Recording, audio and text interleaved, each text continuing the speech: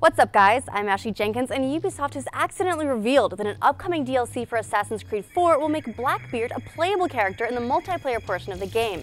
The news comes via a list of DLC trophies in which one, called Queen Anne's Revenge, requires you to perform an acrobatic kill and a gun kill in less than 10 seconds as the infamous pirate. Two other trophies indicate the addition of other playable characters, known as the Jaguar and the Orchid. And 4 trophies for the previously announced Freedom Cry DLC demonstrate that story-based content's focus on freeing slaves. However, this mysterious Blackbeard's Wrath DLC has not yet been officially confirmed, priced, or dated, so expect those details to come later. A PS4 update for the game is also available, which enables the game to play natively at 1080p rather than playing at 900p and upscaling. According to associate producer Sylvain Trottier, even when most of the engineers had started to work on other projects, some of my engineers continued to work on Black Flag, and they even developed a brand new anti-aliasing technique. That technique, he reveals, will also feature in the Xbox One version.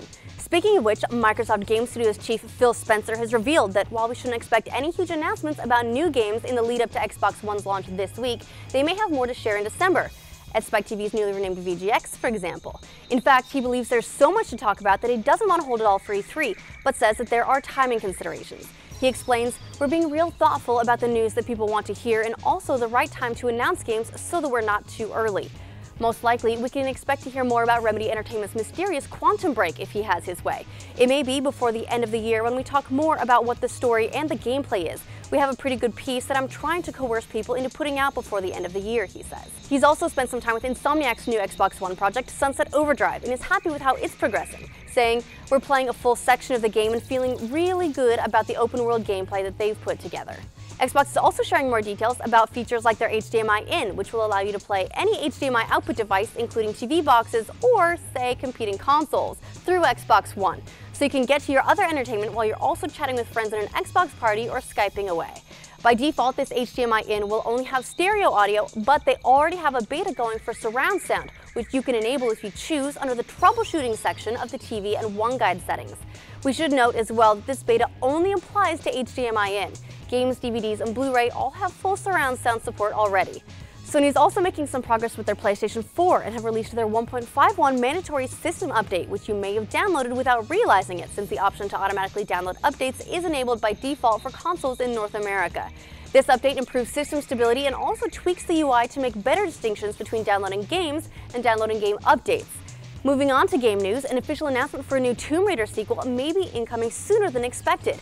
Earlier this week, a PS4 version of Tomb Raider popped up on the Italian version of Amazon but was quickly removed. Square-Enix said they have no details to share right now, but hinted that an official reveal could come as early as December 7th at Spike TV's VGX.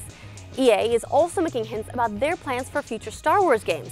Back in May, EA signed a deal with Disney granting them exclusive rights to Star Wars games for the next 10 years, with titles to be developed by Visceral Games, DICE, and BioWare. We already know that DICE is working on a new Star Wars Battlefront game, which is expected around mid-2015, but they may also be working on other Star Wars titles. EA's Blake Jorgensen revealed that DICE is working on early stages of some games to be revealed over the next several years, and also said that EA has no plans to base their games solely around the Star Wars movies. The beauty of the Star Wars franchise is that it's so broad and so deep you don't have to do a movie game, he says. You can do a game that's very focused on the world that's been created around Star Wars. However, with Star Wars Episode 7 scheduled for a December 18th, 2015 theatrical release, they also want to align with Disney's marketing power to boost their own signal. Could that mean that Battlefront will slip back to surf the movie's hype wave, or could we see another yet-to-be-revealed game in late 2015? EA is not forthcoming with those details just yet, but we'll keep you posted.